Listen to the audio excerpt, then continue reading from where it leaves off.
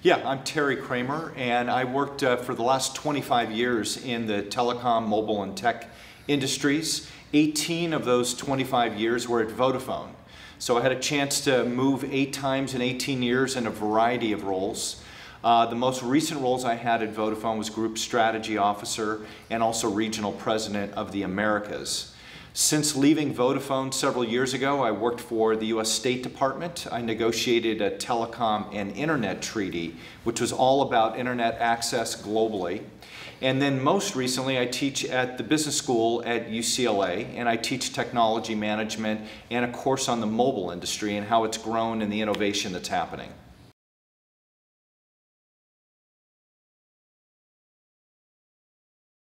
So I think there's a lot of exciting things and also things to be on the lookout for in terms of the future going into 2020 and beyond.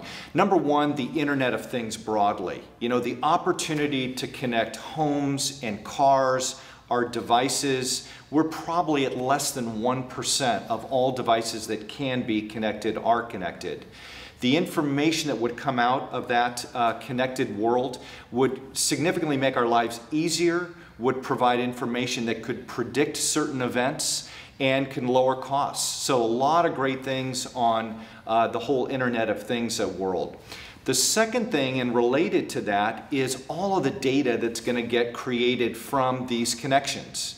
Knowing where people drive and how they drive and what's going on with their bodies, knowing the type of research that's gone on. You think of IBM Watson and what they're doing with healthcare and creating all of this information about research trials and being able to predict people's future medical state. There's a whole bunch of information that's getting created by this connectedness. Now, I think the challenge is making sense out of all that information.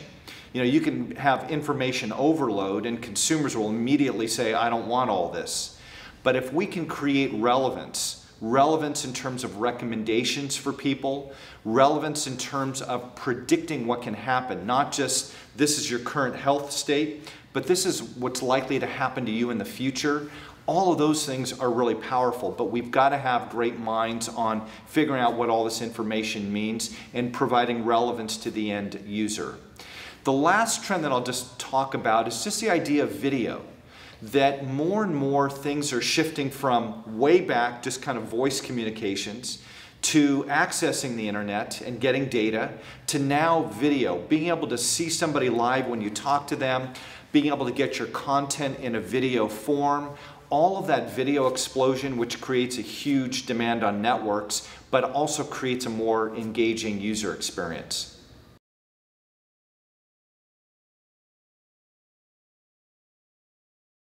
Yeah, so there's several challenges. At the base level, it's almost like Maslow's hierarchy of needs. The networks need to be robust enough. They need to be mobile enough so that all these great things can happen. So the crush of data that's coming over in the form of video, the amount of spectrum that's going to be needed for all these connected devices, if the networks don't keep up with the demand, you have a bad user experience. And all the things that we talk about end up being talk and not reality. I remember being at Vodafone thinking, you know, we're building 3G networks. This was, 10, 15 years ago, thinking, well, what are people going to need all this network capacity for? We're spending all this money. What are they going to use? Well, was I ever wrong? And the demand has always outpaced the availability and the supply. So making sure the networks are available and making sure they're mobile.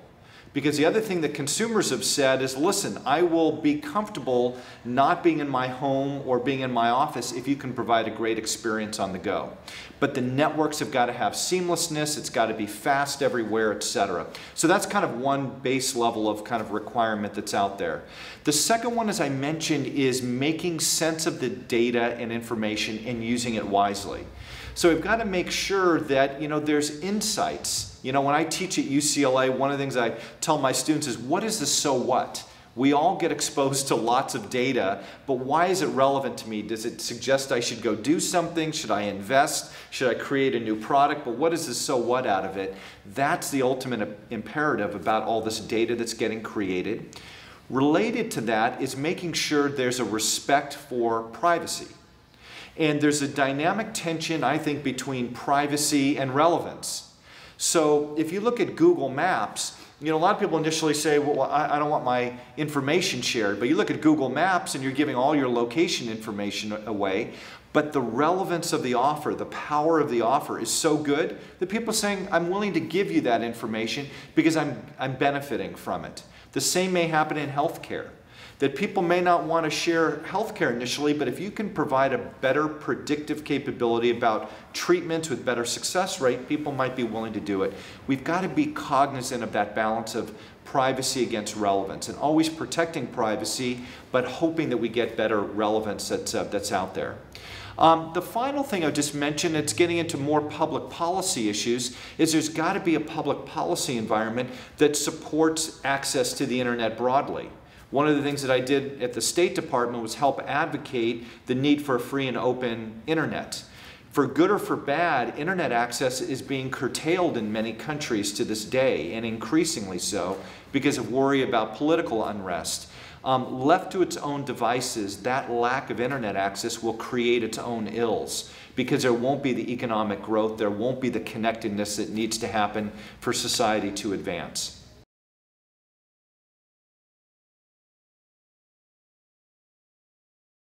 Yeah, well, so first of all, I think your question really represented the issue and the challenge is there is an ecosystem that has to come together to provide these services.